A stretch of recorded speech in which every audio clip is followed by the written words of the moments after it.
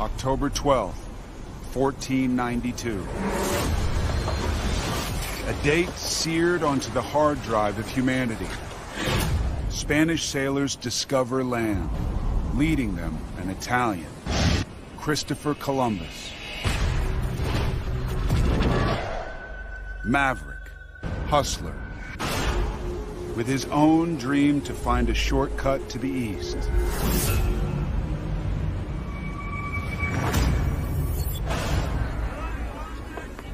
His plan, to sail west to China. He calculates the journey from Spain will take him just 21 days. He underestimates the distance by 7,000 miles. What was striking about this is that any educated person at the time would know that Columbus was wrong. Undaunted, convinced he's right, Columbus has been all over Europe, begging for support for his journey. Spanish monarchs, Ferdinand and Isabella, throw some money his way. Barely enough to fund the expedition. It's kind of the way that a wealthy person might bet $100 on poker, you know, without much expectation, but you could afford it.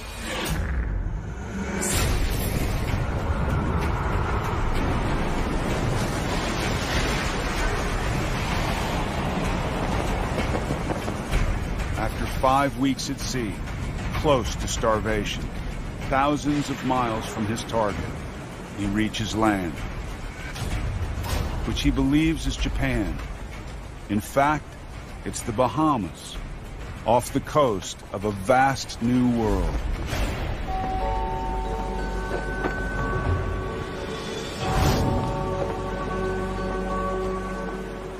The Americans.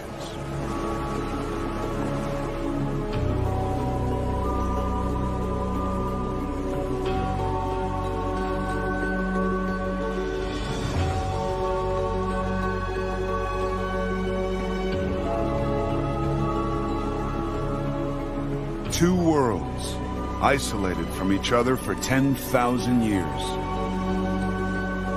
It's not only a huge event in history, but it's a huge event in the history of life.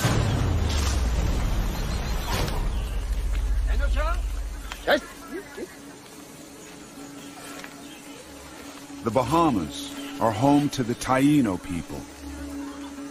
He sees these people, for the most part by European standards, very tall, very healthy, very good looking, you know, living in a state of abundance. Columbus records their first encounter. The people kept calling to us and giving thanks to God, as if we'd come from heaven. I presented them with some red caps and beads. They were much delighted and became wonderfully attached to us.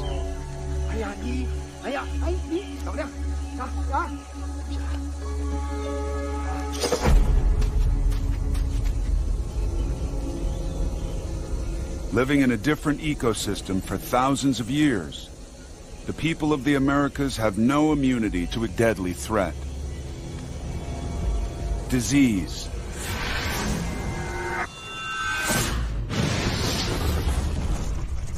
Europeans were sort of swimming in this bacterial and viral soup that was utterly unlike anything over there.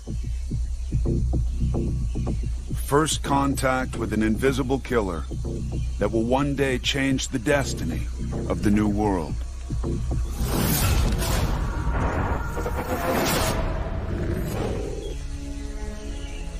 But Columbus is on a search for treasure. I kept my eyes open and tried to find if there was any gold. Then I saw some of them had a little piece hanging from a hole in their nose. I gathered that by going further, I'd find a king who possessed in great quantities of gold. So, short little video there, of course, about Christopher Columbus, who, of course, one of the explorers that influenced the Age of Discovery. So, anyway, welcome you back, Daniel Simon at BRCC. Hope you're having a great week out there. Week 2, of course, this is the first 7 weeks History 1123 class. So anyway, kind of update you on a few things, of course, going on right now with our class overall. Looks like right now, I know we have a few assignments out. I do want y'all to work on, of course, History 1123. The Reformation quiz, of course, that'll be out toward the end of the month. That's, of course, a major assignment y'all need to work on right now overall. I think if you still haven't sent me your contract policy page, I guess I'll take those still or whatever. But that's one of the main things. And I did have a new thing, of course, in Canvas right now. There is a discussion thread I started on the study guide. If you want to help me start working on that, of course, help out all the students, of course, about it as well. I think I got the first question answered right now. If y'all want to add on to that, you can go ahead and start doing that, of course. So that's worth bonus points, of course, that discussion thread. All right. So anyway, like I said, this week, of course, we'll be moving on to talk about a bunch of things. I know the first thing this week will be getting into discussing exploration, like world exploration by European powers, often called the Age of Discovery. So talk about that. That's going to lead into the colonization, conquest of the Americas, which had a devastating effect, by the way, on the Native American cultures. So I'll talk a little bit about later. So if you have any comments, questions, during the live stream, looks like we have a couple people watching right now during the live stream. Let me know, or of course, leave me questions, comments later, of course, on my channel. Also, you can email me if you have, of course, an administrative question, of course, about the class. Here's the link to join me on StreamYard.com if you want to join me on the live stream, or you can just watch it later as well. T. Nicholas looks like he's watching right now. Anybody else watching right now live, of course, let me know. Most of you, of course, will be watching this as a recording. Abigail's also joining us as well. So we're having a great afternoon overall. So anyway, this week, like I said, I'm going to move on. We're going to be talking about the Age of Discovery, which it's got all kinds of names, and it's called, some people call it the history of European world exploration. It's called that. Some people call it the Age of Discovery. Some people also call it the Age of Discoveries, which go on for multiple centuries, starting like around the 15th century and going up to about the 18th century. So it's kind of like roughly about 3 or 4 centuries that the Europeans began to explore, colonize different parts, of course, of the world.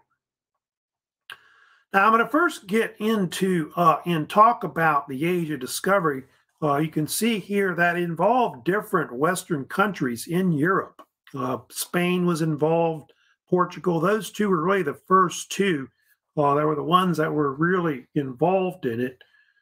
France and England also got involved as well, along with the Dutch. People forget about the Dutch, but the Dutch did a lot of like explorations, colonization, not just, maybe in the Americas, but most of their explorations and colonization was in Africa, in part of the East, and close to like the Pacific and all that. So the peak of it, like I said, 1400s is about when it starts, and of course it goes up to the 1700s.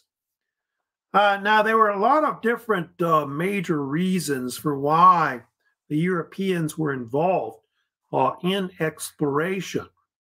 We've kind of got a list I'll get into of different things. We look at this kind of world map here. You can see how a lot of the European powers began to explore different parts of the world. So pretty much into the Americas, into Africa. You can see into also parts of Asia like India, eventually to China, Japan. You can see also close to Indonesia, Philippines, and then eventually by the 18th century, of course, like the British get into like Australia, New Zealand, etc. Now, of course, there's a lot of different factors which, influenced exploration. Kind of, we can go back a long way, take a look at that. But you have the Crusades. The Crusades were a series of holy wars where between the 11th and the 13th centuries, mostly the Catholic European powers tried to take over the Middle East from Islam. And what happened was they came into contact with East Asian trades, like trade goods, spices coming from the East, silk, gunpowder, things like that, which were vital. And so all of that basically influenced exploration later. I think they consider that to be one of the first things that really had an impact on exploration was the Crusades right there. Because I think pepper, like black pepper, I know especially, is one of the major, trade goods that they wanted the most. Other things like tea, paint, and other things like that came west eventually over time. I'll get to that other ideas later too. Also, the Renaissance, which was this period in Europe where Europe came out of the Dark Ages, starting in Italy, then spread to the rest of Europe. And there was this kind of a revival of Greco-Roman culture. They think it eventually led to modern times. I think Europe became more secular. And so people began to emphasize more individual achievement. However, it did lead to like new ideas spreading, new kinds of technological innovations were big.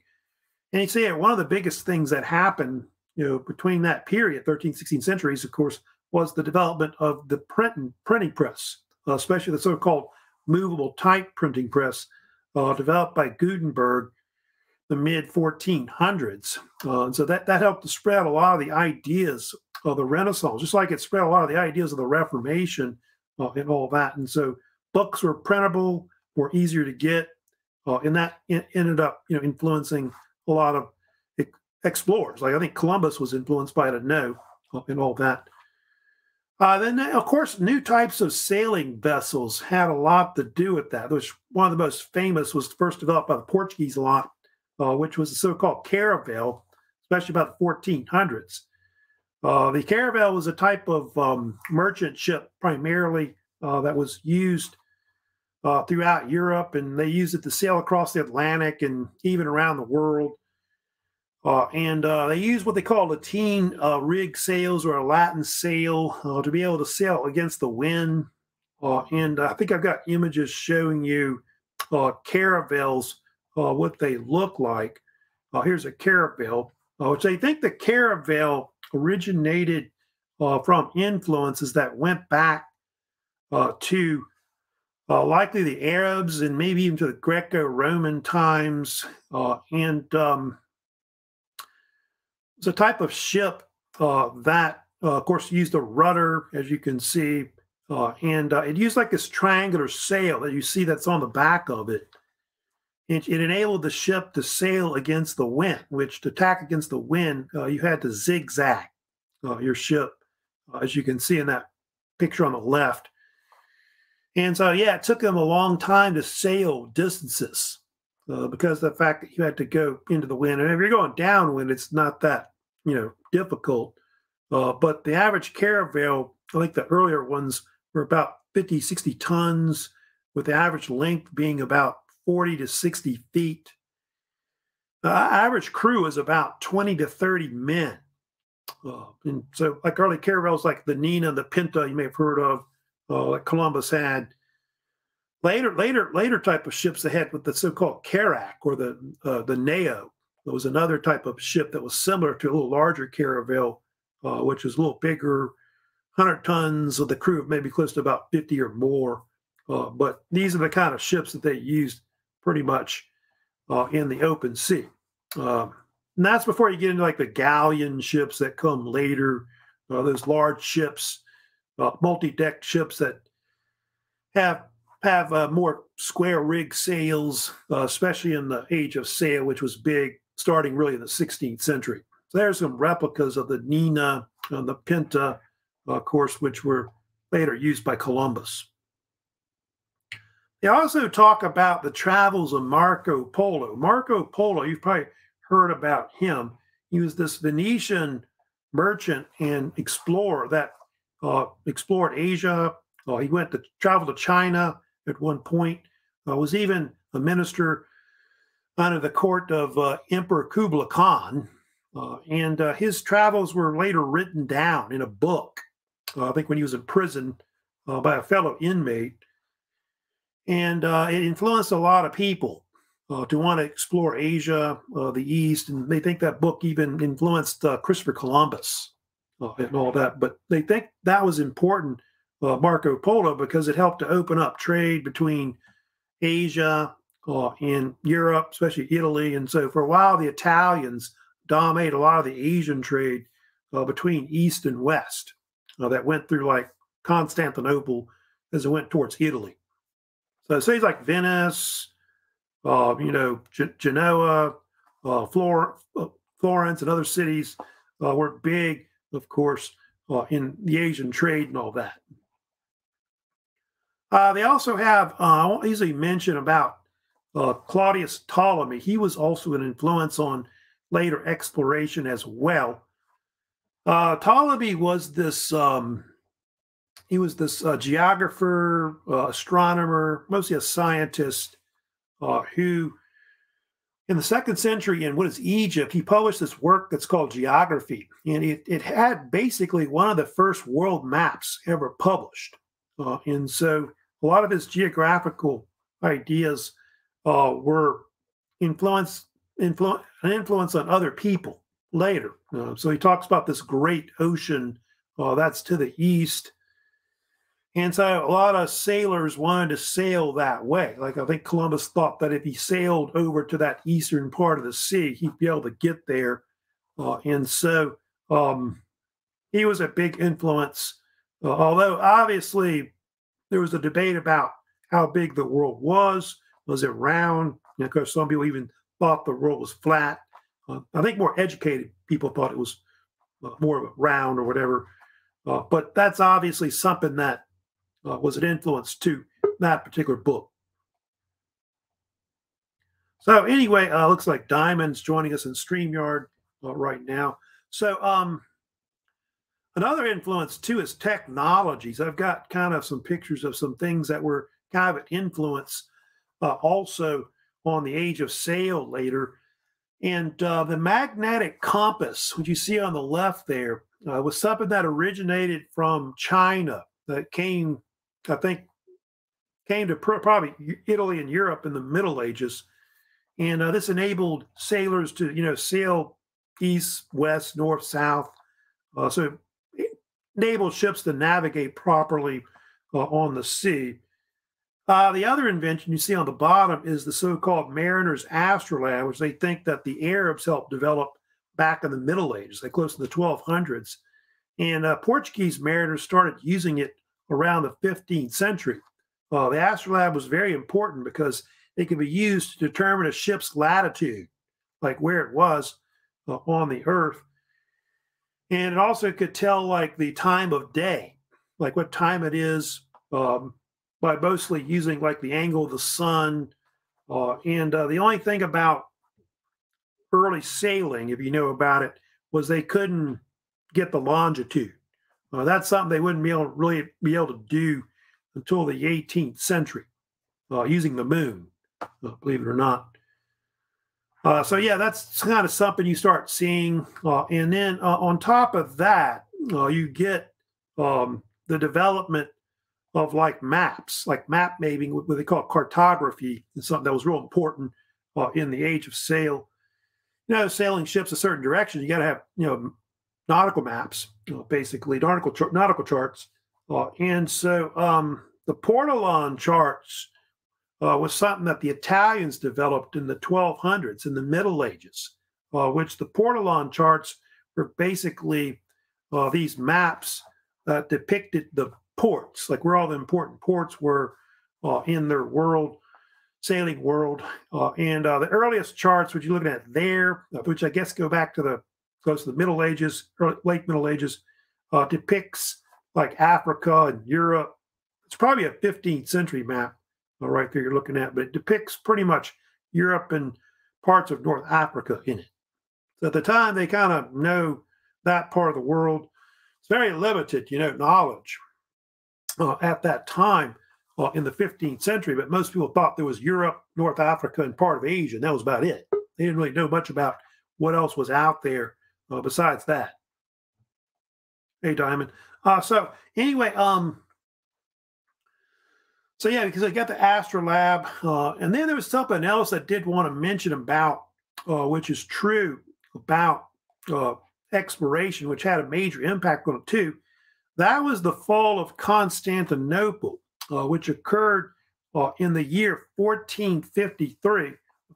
Former Byzantine Empire, which had shrunk since the Middle Ages, it was actually conquered. Their capital of Constantinople was captured in May of 1453 by the Ottoman Empire. It was an Islamic, empire, often called the Turks for short, where Turkey is. They conquered it, and that's very important because it closed off the Silk Road. So the Europeans, couldn't get all this trade from Asia, and so Italy basically, and all these other European powers had to search for alternative routes to get to Asia, to get to the trade. And obviously, the sea routes, like going by sea, was the best way to go. So that's pretty much, the thing that's going to really cause exploration is the European powers being forced to do that. So there's other things too I don't have really, listed there that were, things that were kind of an influence on exploration. But here's kind of a list of things you could throw in there. Obviously, technologies like guns and gunpowder. They always talk about gunpowder, guns and steel and disease. Those are things that'll kind of be pivotal in giving the Europeans an advantage, especially when it comes to conquest and colonization. The disease thing was something they didn't really know they had. It was kind of an edge because it helped wipe out a lot of the indigenous peoples, especially in the New World. And so that's something that you have to understand that was kind of an advantage they had. So that's going to enable the Europeans to eventually do all that later. Now, I'm going to move on to talk about, of course, the fact that the Europeans, under the Portuguese, which blow up here, they were the first to really explore, like in modern times, in the age of discovery. So they always talk about Prince Henry the Navigator. I think everybody's heard of him. And Portuguese were very interested in getting into and exploring parts of Africa. Africa had that Saharan trade that was there that was going east to west. And so that was something that they wanted to take advantage of. And there was even a legend going around called the Prester John legend, where there was believed to be some kind of Christian king that was in the east, some kind of king or kingdom where this ruler had asked for help from the west. And so the Portuguese wanted to find out where the state was. Some people thought it was in Ethiopia. Some people thought it was in Asia. And so they think that helped spur on the Europeans to want to get involved with the Saharan trade. And of course, in parts of Africa, the big thing they wanted was gold, salt, ivory. And of course, the Portuguese, as you know, later were infamous for starting a lot of the African slave trade, like in modern times. So yeah, Prince Henry is usually known as the so-called father of Portuguese exploration. So he's the one that got started. Some people claim that he's also the father of world exploration because they think after him, pretty much exploration began. The term navigator is a modern term that was apparently invented by later historians. I think it was this two German historians that kind of started calling him that, and the name stuck. But his real name was actually Dom Henrique of Portugal. He was actually the son of the King of Portugal, King John I. They called him the Duke of Viseu. And a lot of his policies were very important in developing the Portuguese maritime empire, which will stretch, by the way, into Africa, but also into parts of Asia and later into Brazil as well. They do think his explorations led to the discovery of islands such as Madeira, you may have heard of, the Canary Islands. And then they also began exploring parts of the Western African coast, like the hump of Africa that basically sticks out. And I'll get to later explorers that they have, but you'll eventually see that they begin to explore different parts of Africa. Let me kind of go to this map, which is right here. But eventually, over time, what's going to happen with the Portuguese are going to sail down the west coast of Africa. See where it says Guinea right there? That's one of the first areas that the Portuguese find, which is the Gulf of Guinea, often called the Gold Coast, or parts that are also called the Ivory Coast. And so that was one area that they start going into. Also, see where it says Angola on the southwestern coast of Africa. They'll eventually sail down to there as well. They'll find the Congo River, like the mouth of it, around the 1480s. They'll keep going down eventually until they reach the bottom of Africa, where it says the Cape of Good Hope. So eventually they're going to go from north to south, sailing down the coast of Africa, then finally figuring out that they could sail around the eastern side of it to get to Asia. Now, there's several explorers that did want to talk about that came later after Prince Henry died. I did want to talk about Bartolomeu Dias. Bartolomeu Dias is very important as an early explorer for the Portuguese. Why is he important? He's considered to be the first European explorer to reach the tip of Africa, which he did in 1488.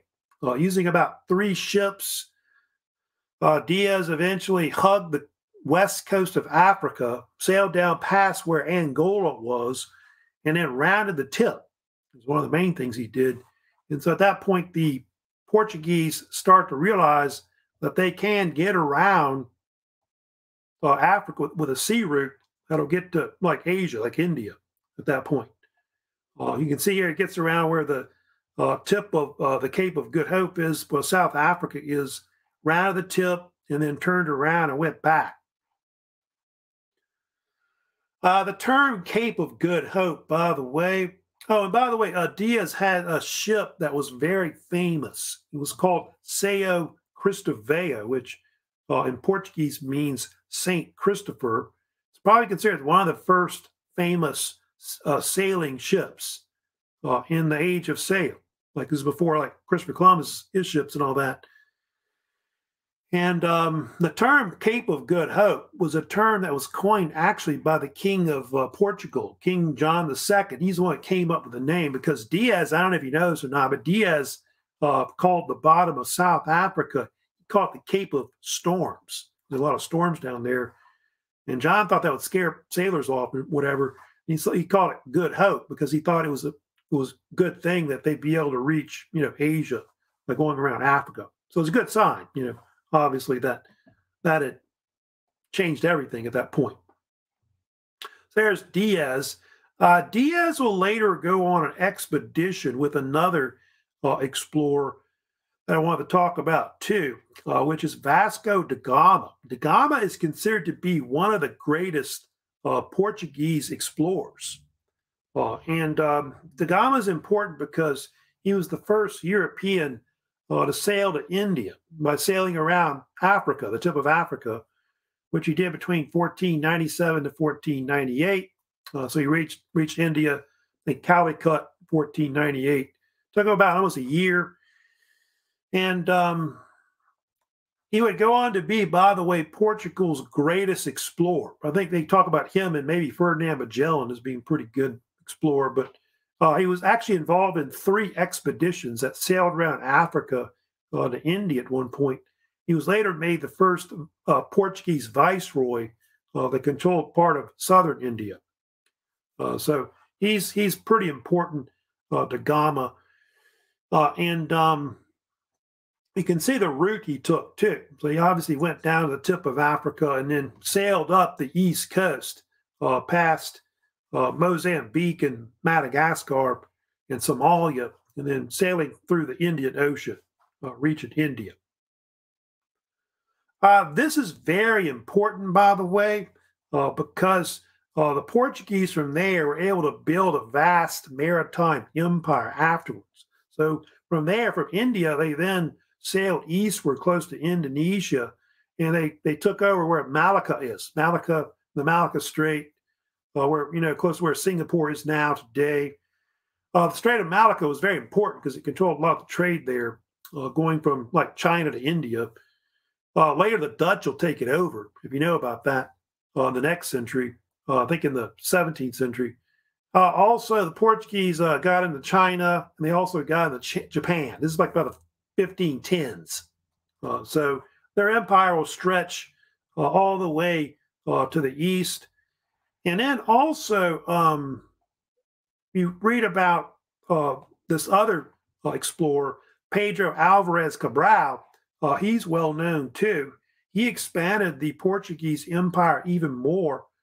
Cabral, if you know about this, is the one that discovered and claimed Brazil for Portugal in the year 1500, which I think they kind of already knew about at this point, maybe because of other explorers, like probably because of Amerigo Vespucci or whatever. But he was able to go in there, sail in there, and just snatch it from the Spanish, because the Spanish were trying to claim most of the New World at that time, after Columbus had found part of it already. And so that was something that the Portuguese were doing at that point. So that's why if you go to Brazil today, most people, speak predominantly Portuguese. Now I'm gonna move on next. We're gonna of course talk about this other explorer that we have that comes in, which is Christopher Columbus. So he's of course one of the most influential explorers that you have, that really affects the New World later. And Columbus, a little background about him. You see him in that picture right there. Columbus, of course, was of Italian origins. So he was Italian. If you know about, he was originally from, born in the city of Genoa, 1451, in Italy, and died 1506, you can see. And of course, he's very famous for his discoveries of the Americas in modern times, sailing with, of course, what's later Spain. At the time, I think Castile is the actual state that actually finances actual voyages. And Columbus is famous for he had four, he didn't just have one, he had four voyages to the New World, which the Spanish Empire helped, like I said, finance at the time. And go this map here and show you, just right here, at the time, the Spains, as they were called, I guess, was made up of multiple states, with the two main states being Castile and Aragon. Castile was the one that was more profitable as a kingdom. The other ones you see there, they were kind of added later to it, or parts of it, or Spain, that are added later. To the west is Portugal, you can see right there. And anyway, the monarchs that backed them were Queen Isabella, the first of Castile, and then you had, of course, her husband, which was King Ferdinand II of Aragon. Anyway, Castile, of course, Queen Isabel was the one that pretty much backed the expeditions of Columbus. And Columbus, by the way, had gone to different nations. Like, it wasn't just that particular country that Columbus was looking for his expedition. He tried, I think, the Portuguese, the English, and the French were kind of interested also in his ideas of exploration. Columbus wanted to sail westward. That was one of the things he wanted to do that was kind of unique, to sail to Asia, to the Indies. And of course, a lot of people thought he was crazy, I think, originally, some of his ideas. And anyway, you go to this picture here showing the different ships he was given. Like, his first voyage of Columbus is really the most famous. He was given 3 ships, the Nina, the Pinta, and the Santa Maria. The first 2, by the way, were caravels. Third ship, the Santa Maria, was what they call it Carac, or some we call it Neo as well, which is a larger ship. That was the flagship of Columbus on the first voyage. Had about a crew of 90-something men that were involved, and boys as well. See, the Santa Maria was about 100 feet long, and the Nina and the Pintas were a little shorter overall. Columbus, by the way, called the Santa Maria, he called it the La Capitana, which meant the captain's ship. And the ship would set sail in early August of 1492. You can see from the southern port of Spain called Palos. So now I think I got a kind of a map showing you the actual, of course, there's the replicas. There's been several replicas that have been made of the Nina and the Pinta right there. So those are the kind of ships they actually used to sail across the Atlantic at that time. All right, here's kind of a map of the first voyage of Columbus. You can see here that he set sail really at a more southerly course toward the Canary Islands, where I think he had some ship repairs, and then from there he sailed across the Atlantic Ocean, more of a westerly course right there. They think he sailed through what is called the Sargasso Sea, which is kind of between the Bahamas and Bermuda. What is, they think, early October, October 12th, being the famous date, 1492, he discovers part of what is the Bahamas, which is east of Florida, in the western part of the Atlantic Ocean. They think he landed on an island that is called San Salvador, which San Salvador is what the Spanish called it. However, the natives had another name for it, which Columbus wrote in his diary, which is called Guanahani, because that's the name that they called it, basically.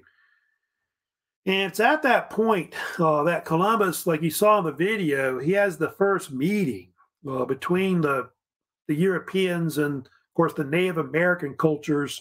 He meets the so-called Taino people that live on a lot of these islands throughout that region.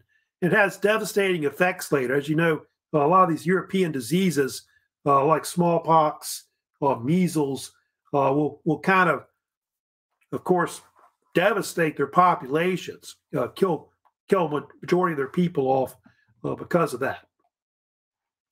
You can see that map too in the first voyage. He continued, and they discovered Cuba right there. So they got Cuba right there, and then he also sailed to what is Hispaniola, which is where Haiti and the Dominican Republic is today. They think right above Haiti, like the northern coast of Haiti, the Santa Maria shipwrecked. It came aground. And so he took part of the ship of the Santa Maria and he built a fort out of it on the northern coast of Haiti, which I think they called it La Navidad, or Christmas, because it was around Christmas time. And from there he went back to Spain from there. However, when he came back on, I think, the second voyage, he found out that the colony had been wiped out by Native Americans. I don't have like a map showing you the other voyages of Columbus, but Columbus also later did explore part of the Caribbean Sea. So just about all the major islands in the Caribbean were discovered by Columbus, whether it be Puerto Rico, Grand Cayman Islands, Jamaica, the Virgin Islands, Trinidad, Tobago, any other kind of island you can think of. He pretty much discovered it overall. He also explored the eastern coast of Central America, going down there, I think, close to, I want to say, maybe where Costa Rica is today. He also got into the northern bays of Venezuela. So a lot of you don't know that. but he did sail into part of like where South America is today as well. I can't see it on that map, but he did have he had a brother that's famous named Bartolomeu Columbus, and on later voyages in 1498, he became famous for founding Santo Domingo, which you ever heard of that? That's now the capital of the Dominican Republic today. And believe it or not, that is actually the oldest European city that was found in the Americas. Yeah, there's no other European style city that's older except that one. All right. Now let me talk about what happened after Columbus. So Columbus had all these voyages that he had afterwards. Well, they had this thing called the Treaty of Tordesillas that came out after Columbus came back, and of course with the Portuguese discovering their stuff as well in the East, and also Brazil. And what the Treaty of Tordesillas did was it divided the European discoveries between the Spanish, like their state, and the Portuguese. So Portugal and Spain started dividing things up between East and West. And the Pope got involved. Pope Alexander VI was kind of concerned that this would cause a war between those two states because of all these new territories that are being found. And so he says that they ought to divide the world up, the globe, based off of territories where the Spanish have discovered stuff and the Portuguese have discovered stuff as well. And so initially what was supposed to happen was that the Spanish were supposed to get most of the New World, like North America, South America, and then the Portuguese would get what they discovered in Africa and later in Asia. But what happened was when they drew the line down through Greenland, through the Atlantic Ocean, they didn't understand that South America was actually more to the east of North America. And so the Portuguese were able to steal Brazil from the Spanish because of Pedro Cabral, and so that's how that all came about. But a lot of the other powers, like France, England, the Dutch, and other powers, ignore all that and don't really agree to it. So it's only just those two countries that try to do that.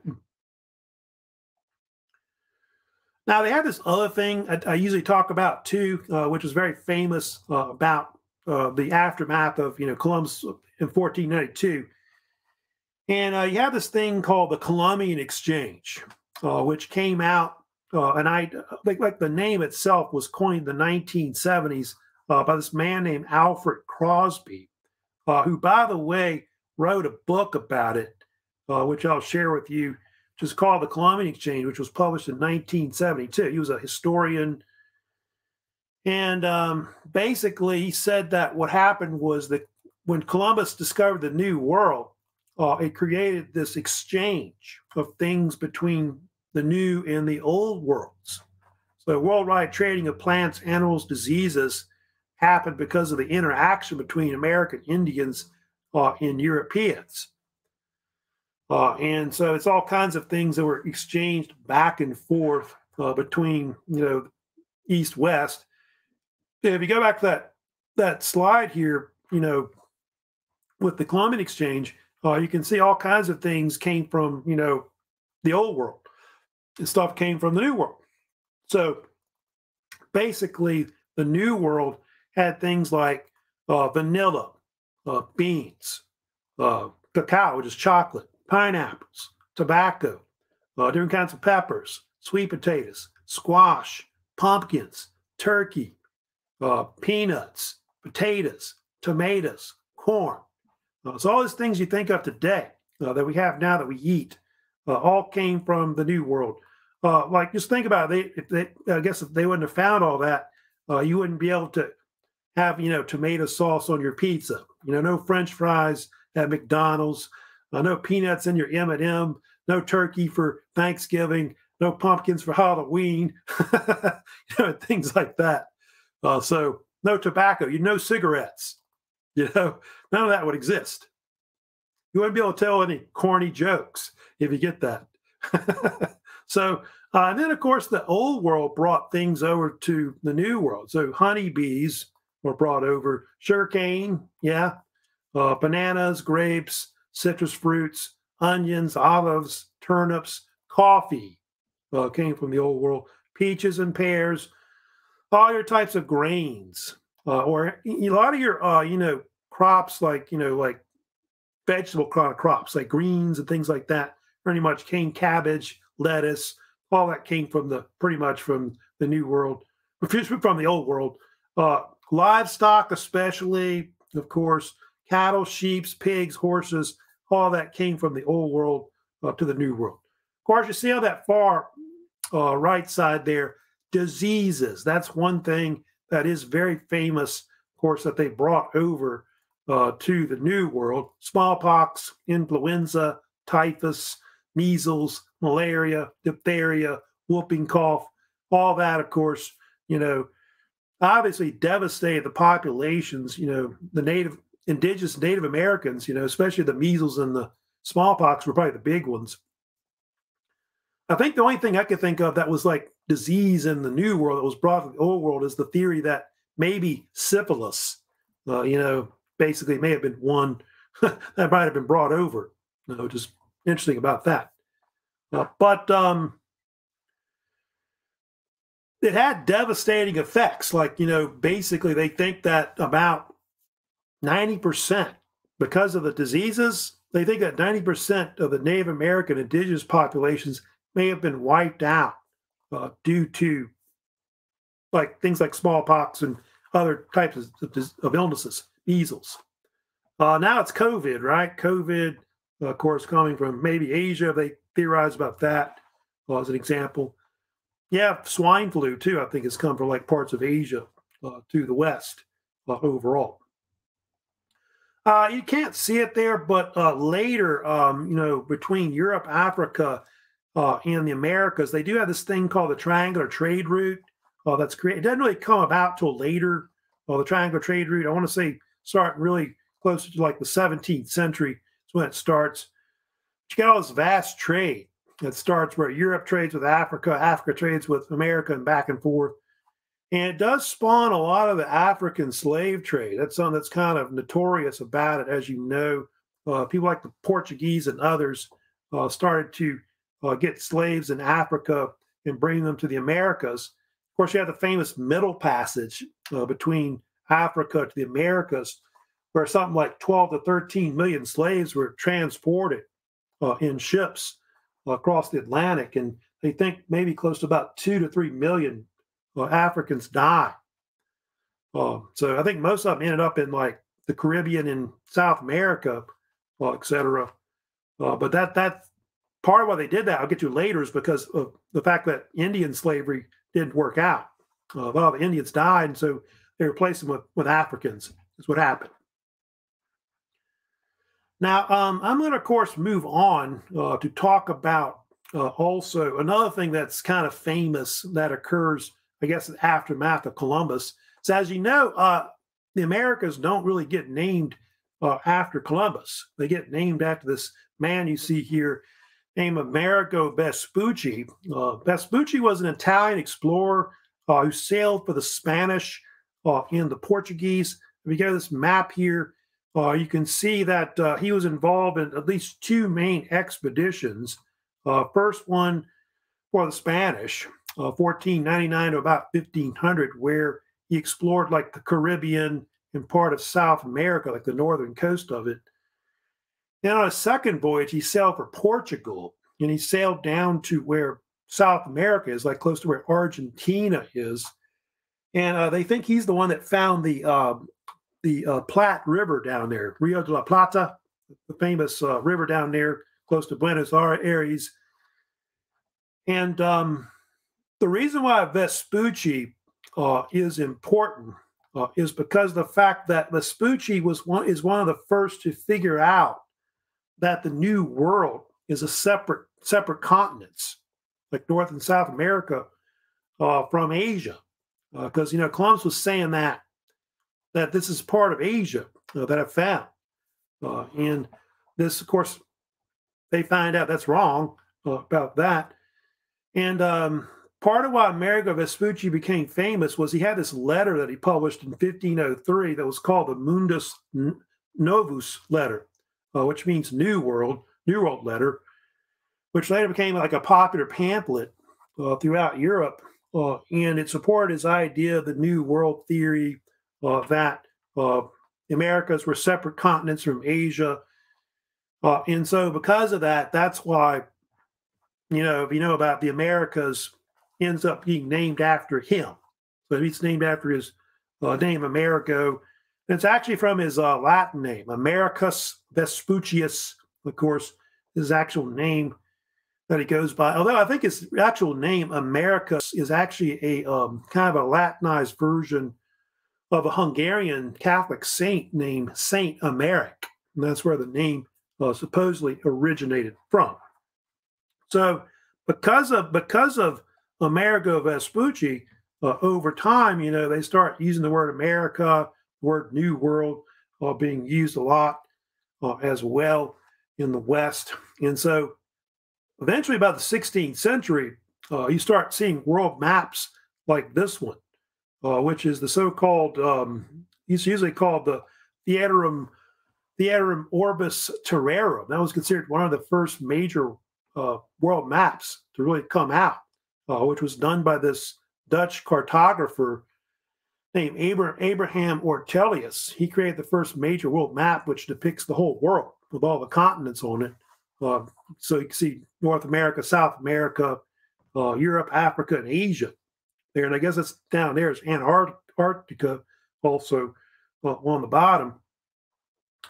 And so that's basically the map of the world that we'll kind of see. It kind of doesn't quite look like that, but over time, it's going to eventually shape into something like it is, of course, today. Now, I'm going to move on. We're going to also, for a few minutes, I'm going to talk about Ferdinand Magellan as well. He was a well-known explorer, just as famous as probably Christopher Columbus. Magellan, as you know, is this explorer for the Portuguese. Actually, he's a Portuguese explorer for the Spanish that was involved in a expedition in 1519 that became the first to circumnavigate or sail around the world, the globe. So originally, they think that Magellan, he was actually called Ferdinand Magellan, was this Portuguese that had basically switched the Spanish.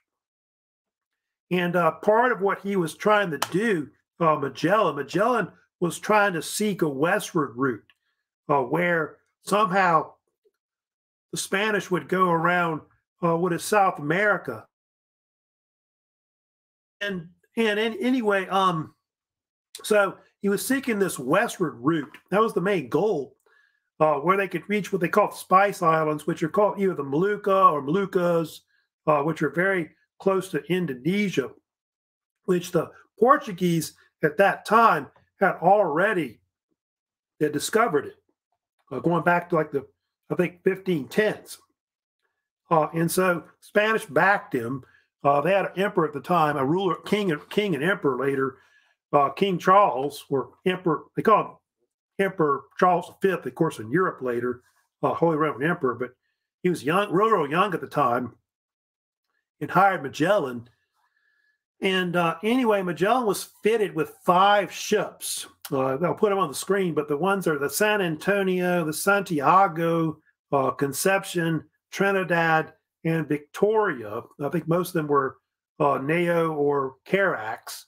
They were involved with the actual expedition. And the amount of men that were on the expedition were about maybe close to 265 men or so. Were about it, and probably some boys.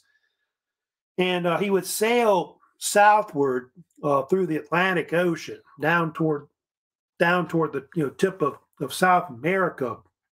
And I do have maps kind of showing you like the actual voyage itself that went around the world.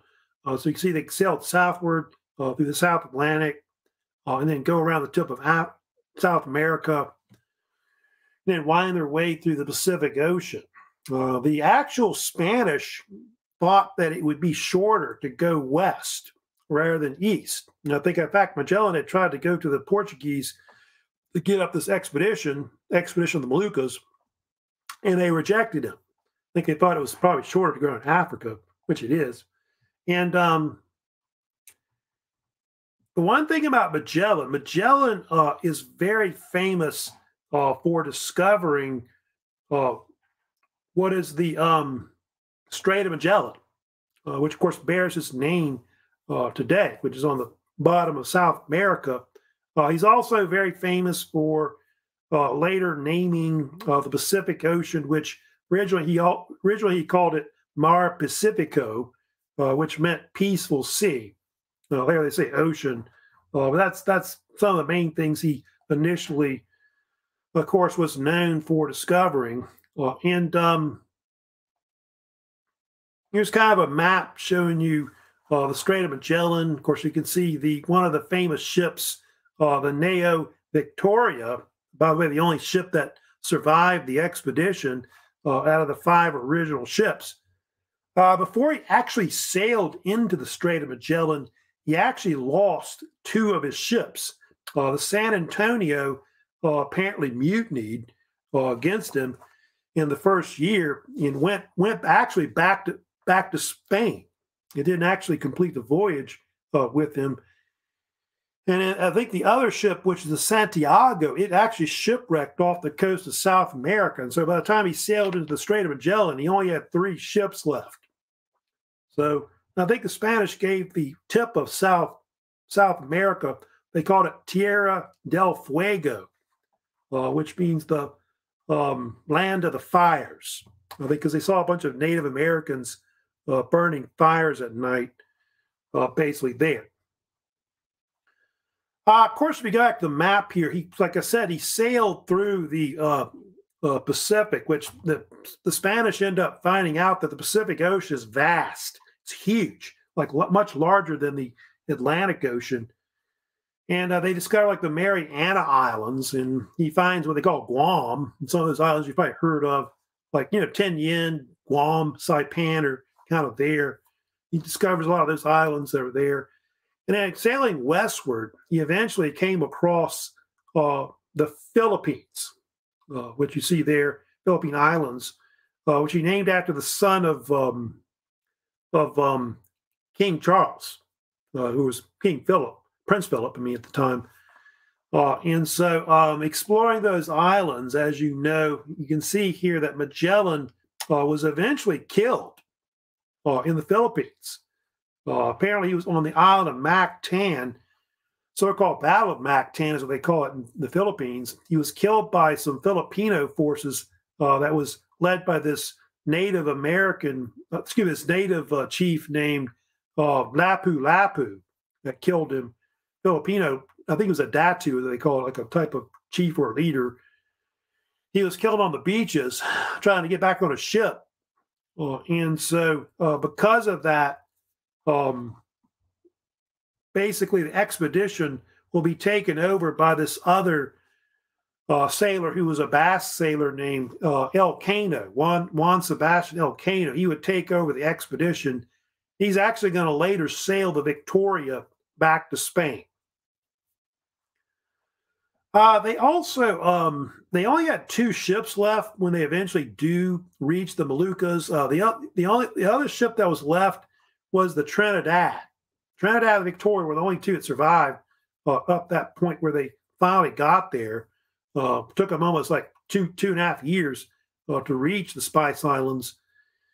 And then after that, what happened was there was a disagreement about how they want to go back, like to Spain. And so Elcano wanted to go back and sail around Africa, which he did with the Victoria. And the Trinidad tried to sail eastward back the way they came through the Pacific. The Trinidad was actually captured by the Portuguese. So basically, Elcano, like I said, is the one that brought the Victoria back, the only ship that actually survived the actual expedition. They arrived back in Spain in September of 1522. What's amazing is that only 18 men actually survived the first circumnavigation of the world. but they found out a lot of things, about the world that they didn't know, like where the continents were, the vastness of the Pacific Ocean between the New World and the Old World. So those are things that they kind of found out more about the world as it is because of the voyage of Magellan. And a lot of times they call it the Magellan Elcano expedition or something like that is what some people call it. They call it different names, I think, today. But it was the first attempt to go, sail around the world. I think the next step to that is Francis Drake will do it for the English. Actually, the Spanish tried it again.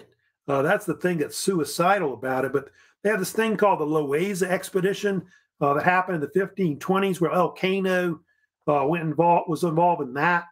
They tried to sail around South America to try and reach the Spice Islands, and most of the fleet was wiped out. I think they got 7 ships and only 1 survived. It had only 20-something men, I think, lived.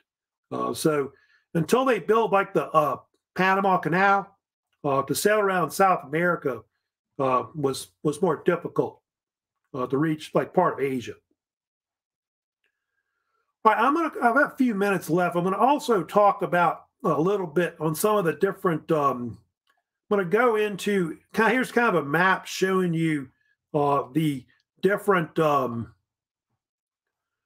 can see where they're exploring at that time. You get the French involved, the English, even the Dutch get involved, and even Russia gets involved in exploring different parts of the world. So I'll kind of go into some of these other powers that were also involved in explorations as well. One of the first they talk about that's outside of Spain and Portugal is really you have the English that get involved, later the British, that do some explorations.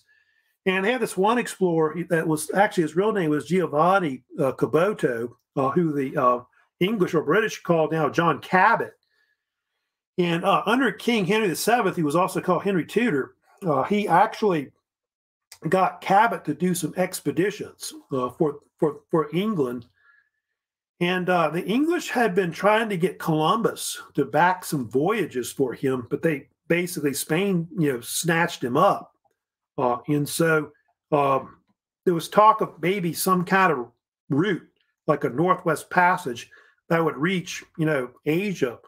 And so that's part of why Cabot was involved in this expedition. Cabot's famous for discovering part of North America, which, by the way, hadn't been found, I guess, by the Europeans since the Vikings, close to about 1000 AD. And so around 1497, they think that he explored part of what is now today Newfoundland, maybe part of Nova Scotia. And there's different maps showing John Cabot's expeditions, but some claim he maybe explored areas that are right there from close to Maine, maybe Nova Scotia, and Newfoundland. So in that map, and he did have 2 voyages to the New World that were famous. And he had a son, too. He had a son named Sebastian Cabot, who was involved in expeditions for England and Spain later as well. So they're kind of like a father and son explorers that were kind of involved in some early expeditions. So the English are kind of use that to kind of catapult to eventually try to colonize that part of, especially in Canada early on. Now, also another explorer, especially with the English and also the Dutch, that's pretty important, is Henry Hudson. Hudson was an English explorer that mostly sailed for the Dutch East India Company. It's part of why the Dutch later would try to colonize part of North America, especially around New York. And Hudson is very famous for trying to search for the so-called Northwest Passage I talked about, which a lot of people thought existed somewhere above North America that would take you to Asia, which it kind of does exist. There is a Northwest Passage, but it's just you got to sail through icy water in the north. And so Hudson, in ships like the Half Moon, which were kind of famous in his voyages in the early 1600s, was involved in multiple expeditions. I think I've got a map showing you some of his expeditions, but some of the areas that he explored that's well known is the Chesapeake Bay, like close to where North Carolina, Virginia is today. Those are areas that he would first discover on some of his early voyages. The Hudson River, like that area on Hudson Bay, is areas that he'll kind of Hudson River, Hudson River, and he actually sailed up the river, believe it or not, close to where Albany is. So you can see he kind of sailed up like around where Maine, Nova Scotia is. And then also in a later expedition, like one of his last ones, he sailed up into Upper Canada as well, finding the so-called Hudson Strait, which is up there in the northern part of Upper Canada, and sailing into Hudson Bay, which now bears his name. However, what happened was he basically his men mutinied against him, and so they're not sure what happened to Hudson. They think he died somewhere up in Canada. He may have been captured by Native Americans. There's been some speculation about that, but he had 4 expeditions total. I think at one point, Hudson. Those are the main areas that he mostly explored that's famous. Then you have another explorer you may have heard of that's well known, which is James Cook, who a lot of people just call Captain Cook. You've heard that name. And Captain Cook was a British explorer. He was also a great cartographer, mapping parts of like Canada, mapping parts of like the Pacific Ocean, Australia, New Zealand, etc. And in the 18th century, like mid-1700s, he was involved in 3 voyages. 2 of them, by the way, that went like that circumnavigated the world, which is true about that. And he's mostly famous for exploring the Pacific, exploring parts of like the east coast of Australia. He circumnavigated New Zealand at one point. He had several ships he sailed. I think one called the Discovery, but his most famous ship was the HMS Endeavour, which you see a picture of right there. It's kind of like where they get the name of the shuttle. I think the space shuttle, I know at one point they called like the Endeavour, where it came from. And you can see there he found like a lot of the Polynesian islands that are in the South Pacific were all found by Cook. He discovered Tahiti. He discovered like Hawaii, which I think back then it was called the Sandwich Islands. He even explored parts close to the Arctic Circle, like around also Alaska and all that as well. Later died in Hawaii, if you know about that, on his 3rd voyage around the world, or attempted to. So Captain Cook, he might be one of the greatest explorers of the British and maybe of all time in the age of sail. Now, moving on, let me also talk about some other explorers that are kind of well known. Now, they have Jacques Cartier, who's well known as an explorer. He's one of the explorers we'll kind of talk about first that was there. He's one of the first major French explorers that you have that come later. Although they think he was influenced by this other explorer that was named Giovanni de Verrazzano, that had, they think, explored part of North America and Canada in the 1520s. And so they think that influenced the French to come back eventually and explore. And Cartier is important because he's really the first French explorer to really get into Canada, like go into the interior and explore it, predominantly in the 1630s and 40s.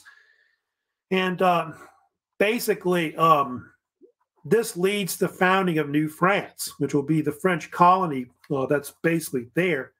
And what Cartier is well known for is he's the one that will discover the Gulf of St. Lawrence and the St. Lawrence River Valley. That's on the eastern side of Canada. Now, at one point, his voyage actually goes all the way down, sails all the way down to like close to where Quebec and Montreal are today. You know, famous Canadian cities that are there. And so that's primarily what he's known for. Discovered the St. Lawrence. He did try to colonize Canada, which, like I said, the French call it New France, but it actually failed, the actual colony. And he is the one that coined the term Canada, which he called the country of Canadas, named after some Native American villages that were nearby, from the Indian word Kanata, which means either village or settlement.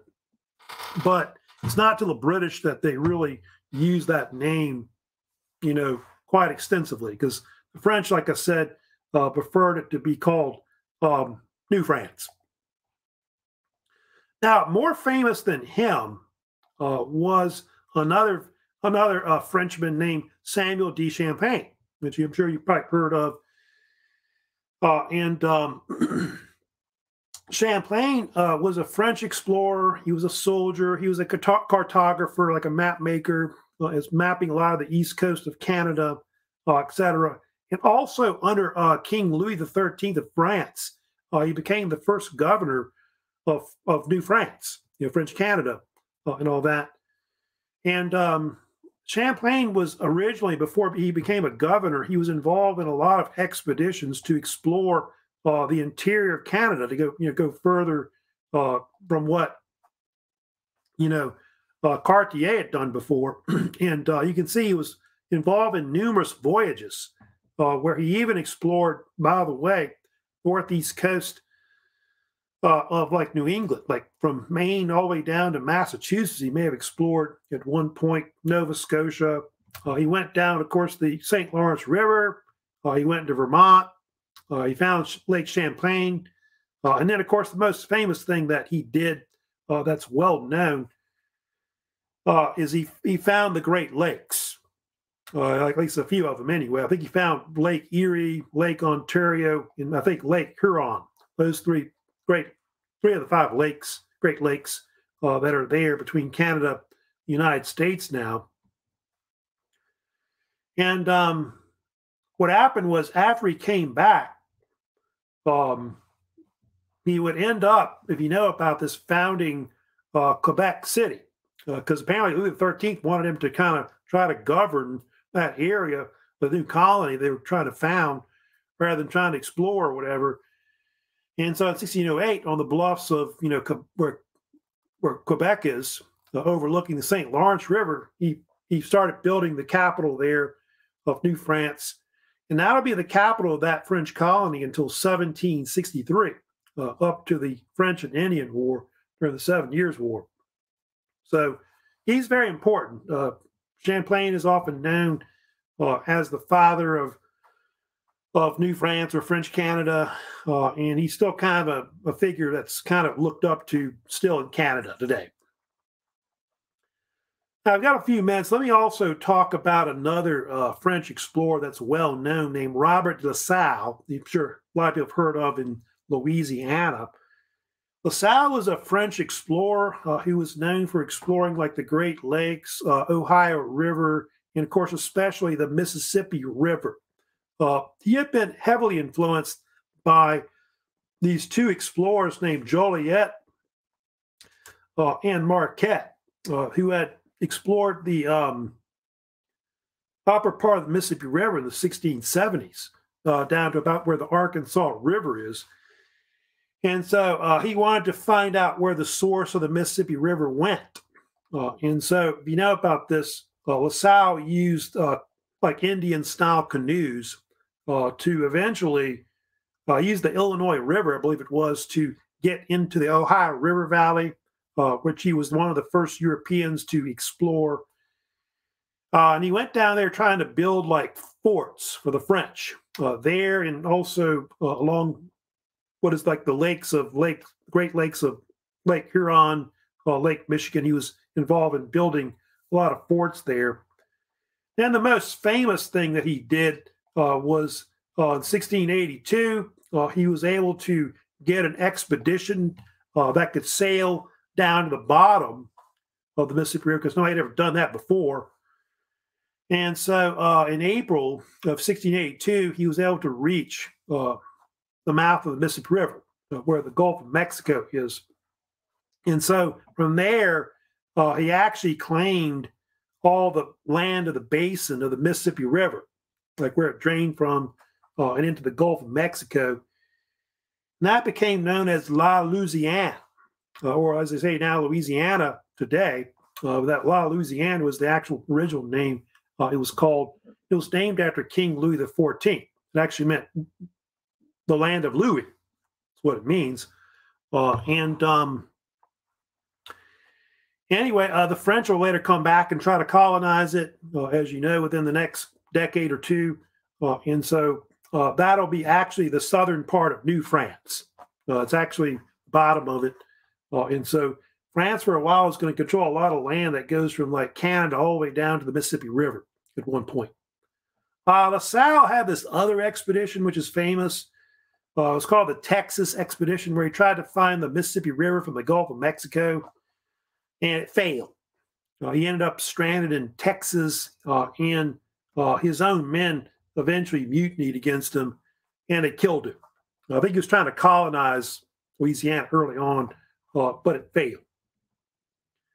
One more explorer I'll talk about before we go today that I did want to mention about, which is well known. There's a man named Vitus Bering, you may have heard of. And Vitus Bering was this Danish explorer that was hired by the Russians under Empress Elizabeth. And they were trying to figure out what was east of Siberia, because at that time the Russians were trying to colonize it. And so the Russians called him, I think, Ivan Ivanovich was his nickname. And so he went on two expeditions to sail into like the Bering Strait and Bering Sea. And if you go to this map, which is right here, you can see it's two expeditions. You had one expedition, first one, 1728 to 1730, where you can see he sailed into the Bering Sea and also discovered the Bering Strait. And then on the second expedition, 1733 to 41, he also explored Alaska, like the Gulf of Alaska. He sailed into the Aleutian Islands. So those are the things that he kind of found there. And he ends up dying on Bering Island, which you can see there in that map. They do think he did. Some has been found the Yukon River, which empties out on the Alaskan coast there. And so that's going to be important later. The Russians will use this to try and colonize Alaska, which they will be successful with it, mostly for like the fur trade there. And the Russians will control Alaska until 1867, until they sell it to the United States under President Andrew Johnson. So that's kind of like just like the preview of you know what happens with the age of discovery, like with the background of it, and that's going to lead into like the colonization of, like you can see the Europeans are going to come back.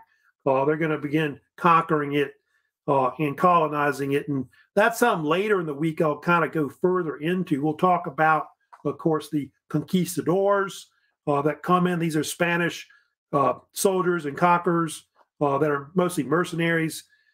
And they'll eventually start coming in like the Spanish. They'll start trying to colonize part of Latin America and all that. So that's going to go into that next. So we'll talk about that later in the week on Wednesday.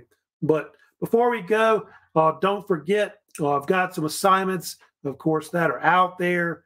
I think the two main things we got now is the Reformation quiz that we have, of course, to do. So that's going to be, I think, due like early next week. There is a discussion thread I did post also in Canvas under discussions about the study guide. So I think I've got one question already for you.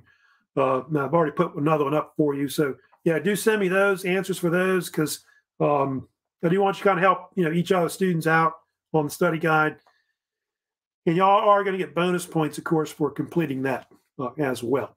So that's it for today. Of course, I'll send out later announcements, probably sometime today, about my upcoming lecture, of course, on the conquest of America. But pretty much that's it.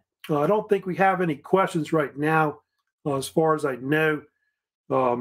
Like none. But if you have any comments, questions, of course, about this lecture, please let me know. Pretty much about that.